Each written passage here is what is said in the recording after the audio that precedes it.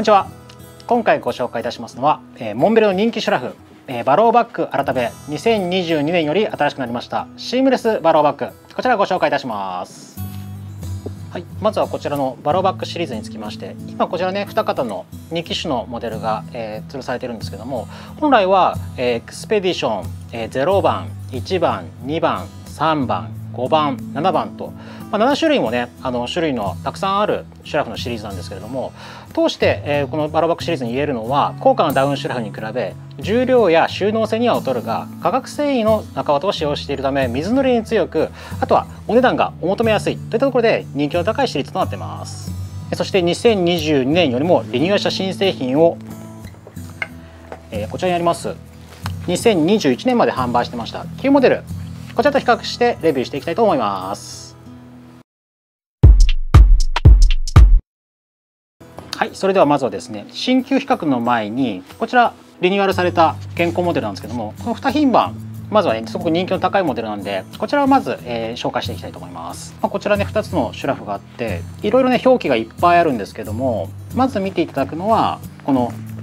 ナンバー5とかナンバー3とか書かれてる部分ですね。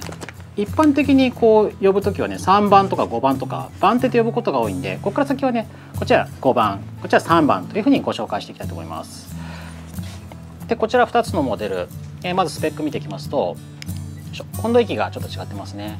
こっちのねちょっと緑っぽく見えるカラーが3番です。これが快適温度は5度で、こちらのちょっと青っぽく見える方、こちらは5番となってます。バロウバッグの5番です。こちらは快適温度は何度で、この番手、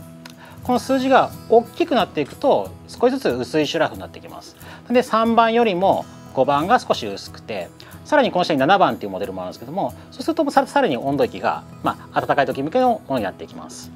そして、下に書かれてます EN13537 ユーロノームとありますが、こちらでヨーロッパの温度検査機関にかけて第三者機関で温度検査をかけていただいているものなので、他のメーカーでもねこのユーロノームというのを使われているもの、南賀シュラフとかイスカとかそういったものにもユーロノームは使われているモデルがありますので、そういったものと比較するときに、何度ぐらいでどのぐらいの重量があるのかというのが計算しやすい、こういった表記がついております。この温度域がねどっちがどういうふうに考えたらいいかというのはまた後ほどご紹介していきます。とりあえずは3番の方が5度の温度域、5番の方が7度の温度域となっています。そして今度はこちら、この3番と5番の総重量と収納サイズ見ていきます。総重量というのはこのスタッフサック、この収納袋がついた状態での重量になってます。3番の方が 963g、 そして5番の方が814g になってますね。重量としてだいたい 150g の型ですね。で収納サイズは3番の方が径が17センチ×長さが34センチ、そして5番の方が16センチ×32センチとなってます。でこの重量とかサイズに関してこう紹介しておいてなんなんですけども、どちらもですね、最初にご案内したみたいに、ダウンシュラフほど収納性や軽さがあるモデルではないので、登山とかバックパッキングに使われる方は、他の動画でも紹介してますシームレスダウンハカとか、やっぱり化繊のモデルよりもダウンの方がおすすめなので、化繊のものはねどちらかというとお車で運ぶキャンプとか車中泊とかそういった場面にね役立つモデルになってますんで、この重量差とか収納性のサイズっていうのはこれぐらいの差だったらあんまりこう気にしなくてもいいカテゴリーのアイテムかなという感じもしています。でもやっぱりね5番の方がねちょっと保温力が低くて薄い分だけ少し小さく軽くなってます。次に体温身長、ちょっとね完全には広げられないんですけども、一応スペックだけ、どちらもです3番も5番も同じですね。今吊るしてあるこちらはレギュラーサイズになります。身長が183センチまでというのは同じですね。で、ここにはありませんがロングサイズ、少し大きいものも選べまして、そちらは190センチまでの対応になってます。でモンベルのシュラフシリーズですと、他にもダウンハガー800のシリーズになりますと、女性向けにウィメンズモデルといって身長が173センチまでかな、そこまで対応するモデルもあるんですけども、バロウバッグに関しては、このレギュラーとロングのみの設定になっております。であくまでこの身長というのも目安になってまして、例えば183センチ、使われる方の身長が183センチぴったりの場合は身幅によって横幅がね取られると生地っていうのは少しこう横に取られると寸が詰まるという傾向があるんで、この190センチとか180センチの、身長ほぼほぼぴったりの方で身幅のある方は一度ねお試しになった方がいいかもしれないです。細身の方とか183センチ以下とか190センチ以下の方はこの表記に頼っていいと思うんですけども、身長がねこの表記に近い方はちょっとね体格によっては体感が変わってきますんで、試着をお勧めいたします。はい、次にはカラーについて、こちら今のバラバックの3番ですけど、こちらはですね2色選べます。こっちのね青っぽい方がバルサムというカラーで、こっちの赤っぽい方がサンライズレッドという名前になってます。モンベルのシュラフは基本的には一型で1色に決まっているものが多いんですけれども、この3番に関してだけは他のダウンモデルにも含めて2色選べるようになってます。これですねやっぱりねこの3番後にもご紹介しますが、すごくモンベルのシュラフの中でも、日本のアウトドアシーンにすごくフィットした汎用性の高いモデルとしてすごくね需要が高いです。構成比が高いといいますか、非常に需要が高くて人気のあるモデルなので2色ご用意してるみたいですね。でそれに対してこちらの5番、こちらはブルーリッチ、ちょっとこうねネイビーっぽいブルーですね。こちら1色の展開になってます。そしてこの2つのモデルの価格差、まずバローバッグの3番、こちらは 15,950 円で、5番の方が 13,750 円となってます。でこの2つのモデルなんですけども、先ほど温度域とか収納サイズとか、あと今最後の値段を見てもそんなに大きく違わないなと、2200円、安いに越したことはないし小さいに越したことはないんですけども、その代わり保温力が下がってしまうという部分もあるし、どちらを選べばいいかと結構ね悩まれて、ご相談を受けることが多いんで、ざっくりとねご紹介していきますと、まず3番、こちらねカタログ段階に表記されている、こちらね商品説明なんですけども、夏の高山から冬の低山キャンプまで1年を通して使えるトータルバランスに優れたモデルと、こちらご紹介されてます。でもう一つがこちら5番、こちらになりますと、夏の重装やキャンプなどに適したモデルとなっています。いっぺんに出すとこんな感じになるんですけど、実際3番の方はね冬の低山キャンプまでって言ってますけど、実際このシュラフ単体で冬のキャンプまで使える方はねよっぽど寒さに強い方になるので、実際に冬の低山キャンプっていうのはちょっと除外してもいい商品説明かなとは思います。でそれを除くと、1年を通して使えるトータルバランスに優れたとか、あと夏の高山って書いてあって、こっちはね夏の重装とか、こっちもね夏の山で使えるって書いてあるんですけど、どっちもね先ほどご紹介したようにダウンモデルではないので、本当にテント泊とかで重装する方は多分ダウンシュラフを選んだ方がいいと思うので、これもちょっと除外していくとなると、結局夏のキャンプとかっていうのはどっちもね同じこと書いてあって分かりづらいと思うんですよね。それで独断も含めて私の感覚で言いますと、大体3番の方、春夏秋の3シーズンに幅広く使用する方に向けたモデル、そしてこちらのちょっと薄い方5番ですね。こちらは夏以外の季節にはあまり使用しない方、夏を中心に、お盆前後とかしかキャンプしなくて、他のシーズンは他の遊びをしてるからキャンプとかお泊まりはあんまりないんだよって方はこちらでいいかもしれませんし、ゴールデンウィークから紅葉シーズンまで幅広く使用されたい方はこちらの3番を使われた方が非常に汎用性が高い。先ほどねシュラフがこう2色選べるという話もしたんですけど、やっぱり3番がね実際使ってみると幅広く使えて人気が高いっていうところも考えると、5番と3番、どちらがいいかって悩まれてる方、もちろんご予算にね限りがあるとか、どうしてもこのパッキングサイズで持ってきたいとか条件がある方は別なんですけども、どっちでもいいな、どっちにしようかなっていう方はだいたい3番にされた方が活躍する場面が多いかなとは思います。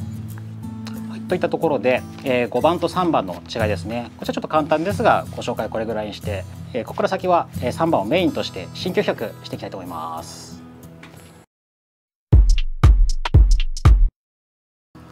はい、それでは、ここからはバローバッグの新旧比較していきたいと思います。番体どちらも3番になっています。でこちらの先ほどから出ているこちらのバルサムのカラー、こちらは2022年から始まったニューモデルのシームレスバローバッグの3番で、もう一つはこちら2021年まで発売されていたバローバッグ、これの3番になってます。分かりやすいようにね、これ先ほど2色選べるとお話したんですけども、旧品の方はですねこちらのサンライズレッドをご用意いたしました。まずは価格差から見ていきますと、新バローバッグ、旧バローバッグ、ともに 15,950 円とお値段据え置きですね。これちょっとすごいですね。ここ2、3年どこのねメーカーもモデルチェンジがなくても同じモデルであっても、原材料の高騰などで値上げするものが多いんですけども、モデルチェンジをしてもねなお同じ値段をキープしてくれているというのはすごいね企業努力を感じるというか、消費者としては嬉しいところですね。同じ15,950円据え置きになってます。次に総重量と収納サイズ見ていきます。でまずは表記なんですけれども、一番目に新バローバッグ3番と旧バローバッグ3番としてありますが、ちょっと便宜上ねちょっと分かりやすくこういうふうに分けました。で正式名称としましてはこっちの旧タイプの方、こちらはですね商品名は映るかな、ちょっと分かりにくいですけどシンプルにバローバッグっていう名前になってます。で新しいものの方はシームレスバローバッグと、こっちシームレスって名前がつきました。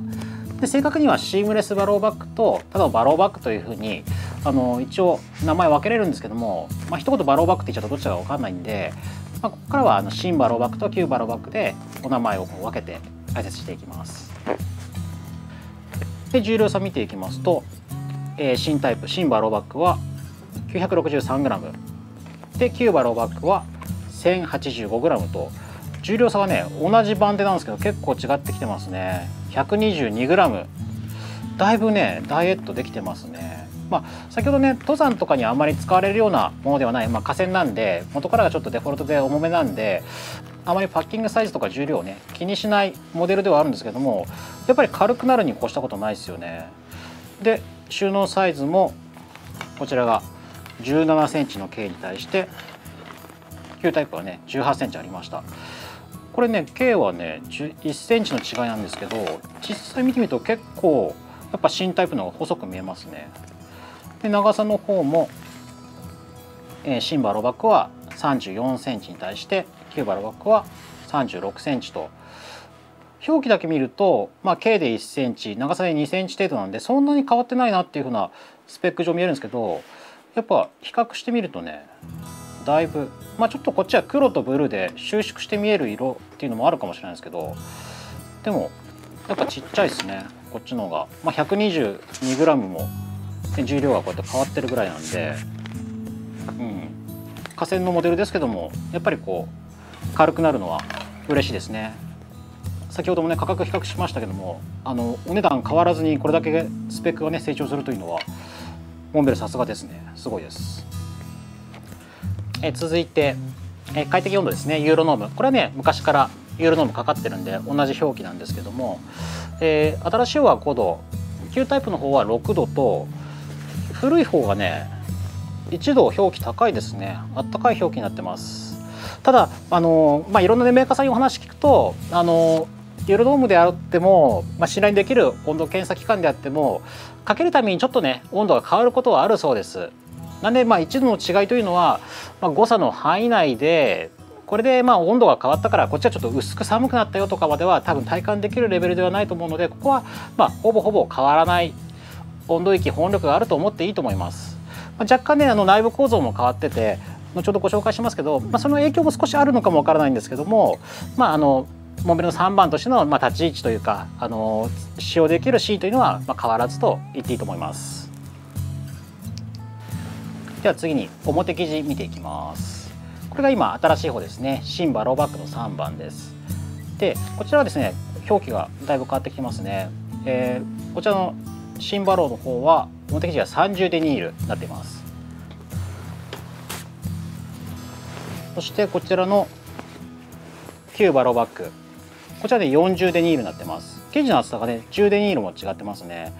生地の材質自体はスーパーマルチナイロンタフタとなってますので同じ生地なんですけども、30デニールの方がね圧倒的に軽く薄くできてると思うんで、これも普通に考えると他のね動画でもご紹介してますけども、生地ね大体薄くした方がコスト上がってくるものが多いんで、コストをね抑えたままこちらもね、随分先の軽量化とか収納サイズ小さくするために貢献できる生地に変更されています。あとはこれ表生地のスペックなんですけど、裏生地はね特に表記がないんですけど、触ってみるとちょっと新しいやつのはねあれですよ、肌触りが良くてかなりね気持ちいい感じがします。ちょっと試しに先ほど両方とも試したんですけど、こっちのね新しい方が生地の当たりはすごく、まあどっちがいいとかって難しいですね。でも物は変わってますね。こっちの方が私は寝心地よく感じる生地使ってると思います。次に伸縮率ですね。やっぱりここが本題になってくると思います。モンベルのシュラフといえばやっぱりこのストレッチシステム、生地が伸びることによってすごくね寝袋を初めて使うような方でもこうストレスなく寝袋でね快眠が得られるというモンベルをね昔からこう大事にしているシステムなんですけども、これがね数値はちょっと変わってきてます。新こちらねバローバッグ、先ほどね商品名にもなってましたがシームレスという名前になってます。シームというのは縫いのことですね。縫い目、これが縫い目がないよっていうのがシームレスバローバッグ、新しいアイテムの発想なんですけども、旧タイプはねもちろんシームありなんで、ここね斜めに入ってるこれ他の動画でもご紹介してますけどもギャザー、ゴム紐がついてるんですよね。これをこう中に入った時にこう人が動いた時にねこう伸縮する、プラス生地のこのバイアスですね。生地をまっすぐにこうボックスして横に引っ張っても伸びないものを生地を斜めに引っ張ることによってこう生地独自の伸びも利用するといった合わせ技で、一般的なシュラフよりも 135% の伸縮、伸びが出ると、快適さが出るよという作りになっているのがこの旧バローバッグでした。でそのモンベルの一番の武器であったはずのこのギャザー、この縫い目ですね、縫い目と一緒にくっついてるギャザーを取り除いたのがこう新バローバッグになります。これ、ね、なくしちゃっていいんだろうかっていう感じもするんですけど、内側にはねこれついてます、まだギャザーが。なんで表側だけねこうストレッチシステムをちょっとなくして裏側だけね残すっていう、こういったね作りの変更になってますね。裏側はねどうだろう、伸びますね。やっぱ内側の生地はどちらもこちらの体の上面の方も下面の方も伸びるストレッチの生地を使っていて、外生地はどちらも伸びないそのタフさですね、こちら使ってます。でシームレスにする、理由としてはやっぱりあれですね、軽量化ですね。他の動画でもご紹介しましたが、やっぱ縫い目がなくなることによって、縫製部分が減って単純に縫い糸の分だけ軽量化できるというところ、それと、ダウンボックスのようなこう隔壁、内部構造がないシンプルな構造になるので、非常に、それも軽量化につながる部分です。内部構造は簡単に後ほどご紹介するんですが、まずはこの 135% と 124% どうかと一緒に試したんですけども、どちらも寝比べてみてやっぱりこっちの方がね伸びますね。寝心地はやっぱ従来品の方が若干、寝心地がいいというよりは伸びは実際ありました。で 124% の方はやっぱ他のメーカーと比べるとモンベル同士で比べるとやっぱり収縮率は数字の通りかなという感じがするんですけども、それでもやっぱり伸びはあるんで十分にね快適なシュラフであるという感覚は衰えずというか十分いいものだという感覚がありました。やはりモンベルはやっぱり登山ベースのブランドなので、どちらかというと登山向けにやっぱり軽量化にね進めていく、進化していくブランドなので、どうしてもねこの寝心地をね少しスポイルしたような形にはなるんですけども、でもね裏側にもギャザー残してくれて寝心地もねしっかりキープされているというのはやっぱりすごいね作りよく考えられていて、優れたシュラフだなというふうに思います。124%ですが寝心地十分いいです。続いて中綿の素材見ていきます。こちらは新旧変わらずエクセロフトという素材を使われています。これはですねやっぱり撥水性も高く、水濡れに強いというお話なんですけども、一般的なダウンですとねやっぱり湿気や濡れでこうダウンがこうロフトがダウンしていく、湿気で縮んでいって少し保温力が落ちるというのを河川ですとねそれがロフトダウンが少ないということで、そういった意味で水に強いという言い方するんですけども、エクセロフトもすごく水に強くて、あとは乾きが早い、そしてダウンには及ばずともすごく軽量な素材として、これのね性能は疑う余地はなく、これで新旧同じ表記のものが使われているので素材自体には変わりはないと思います。ただ内部構造的にちょっと新旧で違いがあって、こっちのねあれですね旧バローバッグ、こちらの方は画像にあるようにこう瓦吹き構造というシートの入れ方になってますね。これこのギャザーが入っているこの縫い目とね連動した部分なんですけども、絵で見るイメージだとこのねギャザーのところからこう瓦状にこうシートが吊るされてこう重なっているようなイメージの作りだったものになってますね。これはこれでこ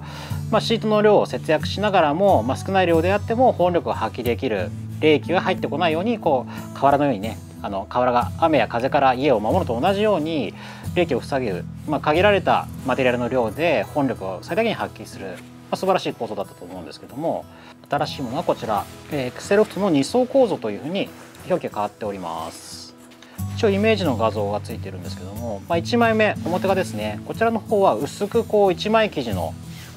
シートが入っていて、先ほどね瓦構造もそうですけど隙間があるとねそこから冷気が入ってくるんで、それのない構造になっていて、裏側はちょっと画像では違うんですけど、実際にはこうねボックスでこうシートがね2枚目の内側の生地はねこう切れ目があるんですけども、冷気にねさらされる外面だけは、フラットな1枚生地のシートを使うことによって高い保温効果を生むという新しい構造になってます。総重量がね旧品よりも軽くなって、生地の節約もあったし、シームの節約もあったし、これのね保温効率がいいというところで少しね中綿を減らしたのかもしれないですね。もしかすると従来品と同じ中綿の量でこの構造にするとあったかくなりすぎてちょっと綿減らしたらさっきのねユーロノームの数値が下がっちゃったなんていうことももしかするとあるかもしれないですね。高スペックになりすぎたからちょっと抑えたっていうのももしかすると考えられなくはないくらいねすごく考えられた構造になってると思います。はい、あとは基本構造ですね。フード、ネックウォーマー、ジッパーとかこの辺見ていきます。先ほど5番の方をねあんまり詳しく見なかったんですけども、3番と5番中綿の量がちょっと違うだけで基本構造全く同じなんで、ここはね3番だけ見ればいいのかなと思います。でまずはフードですね。きちんとこれねやっぱり寒い時はこう顔面から入ってくる冷気がこう顔を冷やしたりとか頭を冷やしたり、あとここね肩から冷気が入るのを防ぐために、フードの作りがねすごく良くないと保温力出ないっていうのもあるんですが、これねやっぱモンベルはいいですね。しっかりできてます。綺麗にこうね顔に形に合った縮み方していて、内側もねこう綿がうまく当たるようになっているんで、これがね良くないとこのコードの紐がね直接顔にこうコリコリ当たるような感触があって寝づらくなるものもあるんですけど、これはねよくできてますね。さすがです。でこちら旧タイプを見てみると、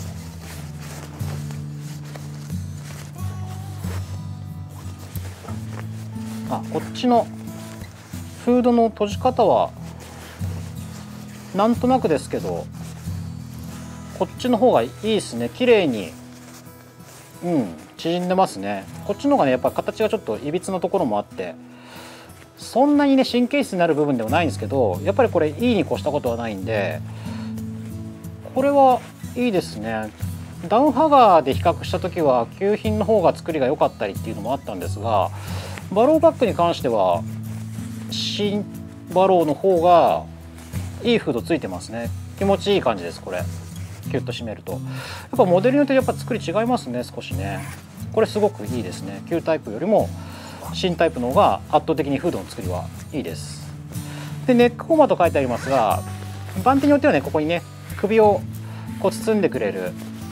ネックウォーマーというパーツがつくんですが、これはね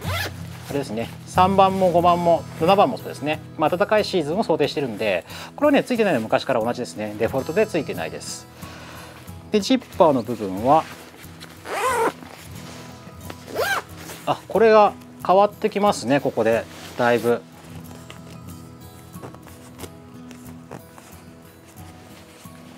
これどちらも YKK のジッパーは使ってるんですけど、こっちはね一般的なジッパーですよね。これ分かりますよね。これ普通のジッパーついてますが、こちらはね上位モデルにはついていたんですが、このねプラスチックパーツがこうプロテクターみたいなのがついてるタイプですね。